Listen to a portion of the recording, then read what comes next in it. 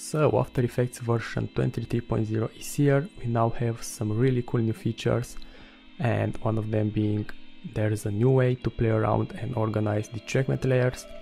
We also have native H.264 encoding, so we can render directly within After Effects without having to go in Adobe Media Encoder.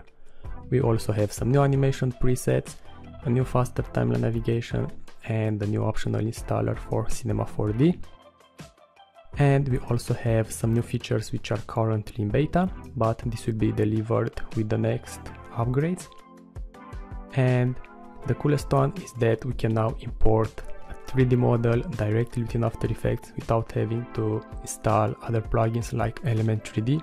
So you can take your 3D object and directly import it within After Effects. Very nice feature. We have a new properties panel and also new ACES color management for color grading lovers.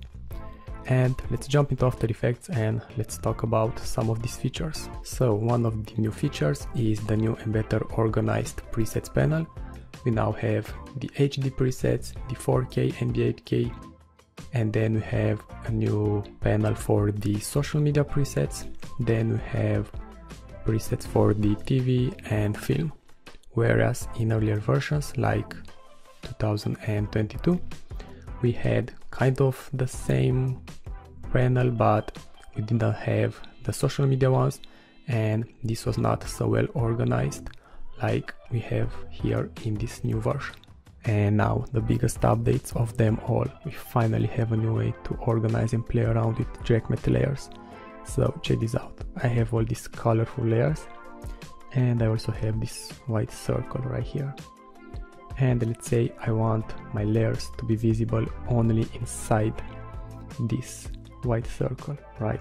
So what I can do is to select all the colorful layers, take this big whip which is under the track matte panel, and link it with the white circle, and boom, that is all. How cool is that in just 2 clicks? Whereas before in earlier versions, I'm here in After Effects 2022, so if I want to do the same, I would have to take this layer, move it on top of shape layer 5, and then this one, select alpha matte with white circle, and this is done for one layer. And then I would have to take the white circle layer, duplicate it, move it on top of layer 6, and do the same, then duplicate it again for layer 7 and again for layer 8. So this is a very welcome addition, and I think all After Effects lovers will be just in love with this feature. Another new feature is the native encoding for H.264. So if I want to export this animation, I can go to composition, then add to render queue, and now if I press on this drop down, I can select H.264 directly, whereas before in earlier versions I would have to go again to render queue, but here I don't have that H.264, so I would have to export maybe in QuickTime and then convert it, so that would be a pain in the ass. But now we have directly H.264, and let's also render it just for fun to see how long it takes.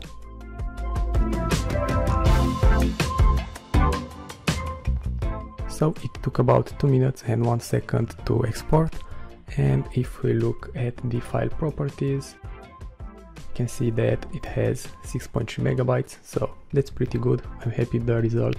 We also have some new animation presets. Adobe says there are over 50. You can find them here in the animation presets panel. We have new shapes animation and text animation, and I'm not going to play around with this, but I've put here some of them which I think are pretty cool. And you can see that now we have much more control over this. For example, on this DNA helix, you can modify the width, the spacing, the appearance, the dot size, and lots of other effects and elements. So yeah, I encourage you to just take a look at this. Maybe you find them useful. And now we are in After Effects beta, and let's see how this 3D model importer works. I have a chair here downloaded, so let's try to drag this and drop here. We have a warning, but it doesn't really matter. and let's drag this here. And if I go to advanced, I can change the scale to centimeters. Let's press OK, and we are now in Mercury 3D workspace, and we also have the draft 3D activated. And now if I take the camera tools and move around, I can just see how it looks. And this is cool, but the problem is that we don't really have any control over this. I can't apply any texture, any fill, anything. So the only way, for example, to change this color of this one is to create a new light. Maybe make it purple one, okay. And I can now play around with this light until I get my desired color. But it's, yeah, I hope Adobe will solve this.